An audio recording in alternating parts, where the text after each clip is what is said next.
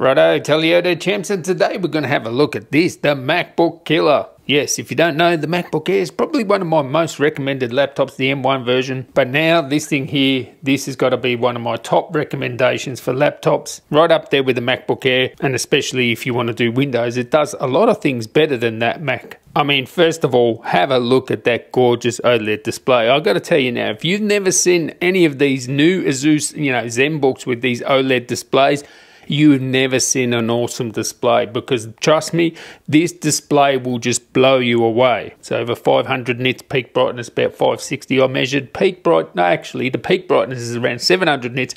It can do 550, 60 nits, sort of nits, just normal, which is actually more than a MacBook Air. It's powered by a Ryzen 7 7730U. What that means to you is 8 cores of power, 16 threads. We got Ryzen graphics as well, so that means you'll be able to play AAA titles. Yes, AAA titles at sort of low settings. So if you want to play GTA 5 or something like that, really low settings, you'll be able to play it on this, on an Ultrabook. Amazing, right? 8 cores of power. Plenty of power for an Ultrabook. That is just, unheard of a few years ago, having 8 cores of, power in an Ultrabook. And the best thing about it is the battery life. Oh my God, the battery life is just outstanding.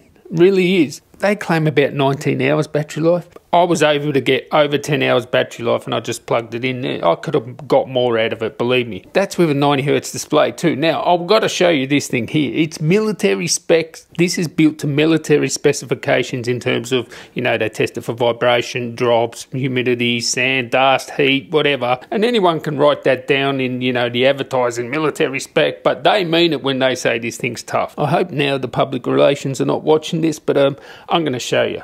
This thing here, pick it up like this, bash, crash, military spec, all right? I'm not joking. I would not even dream of doing that on a Mac, right? And did I mention that screen is touch as well? 90 Hz OLED. It doesn't get any better than that. All the power of this thing. Awesome keyboard, awesome trackpad. And hey, can you do this on your Mac? Just press that. Use the numberpad on your trackpad there. Can you do that on a Mac? No. This one here comes with 16 gigs, terabyte SSD, and Wi-Fi 6E. You won't get Wi-Fi 6E on your Mac. Certainly not an M1 MacBook Air. Has all the ports you want. HDMI, USB-C. As I said, 75 watt hour battery. 2.8K OLED display, which is just out of this world. Only 1.39 kilos, so very thin and light, 16.9 millimeters thick there. This is perfect for all your Ultrabook needs, home and office, productivity and stuff like that. The built-in webcam is actually really good,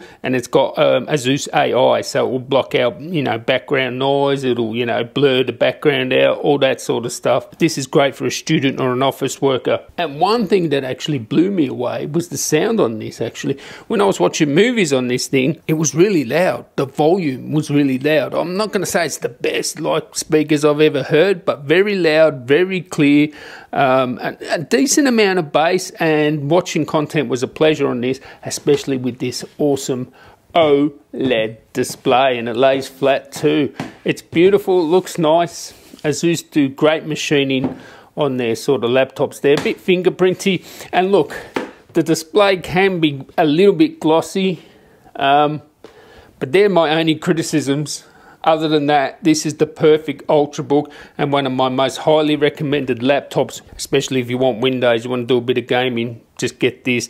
This is the Ultrabook to get. So yeah, catch you in the next one, guys. Tally ho.